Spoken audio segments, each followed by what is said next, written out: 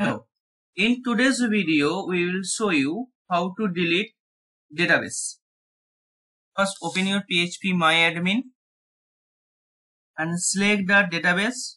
Here we select go to PHP, go to SQL and write drop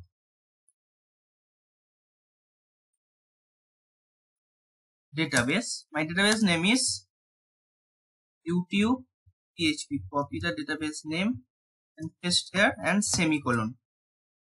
On the right hand side, one option go, click the go. Oh, error is showing. Drop database statements are disabled. So when we run delete database SQL query on local server, then this error is showing. So how to solve the drop database statement are disabled? First, go to your XAMPP folder. After XAMPP folder, one folder is phpMyAdmin. Click the phpMyAdmin folder. After phpMyAdmin, go to libraries. Then here one file is config.default.php. Open and search drop database. The false,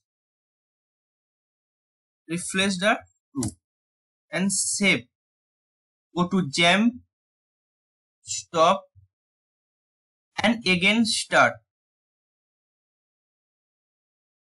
After go to phpMyAdmin page or panel, refresh or reload the page. After reload, we write same SQL query for delete database. My database name is YouTube_PHP and semicolon. And click the go. My problem is solved. MySQL return an empty result set. Thank you.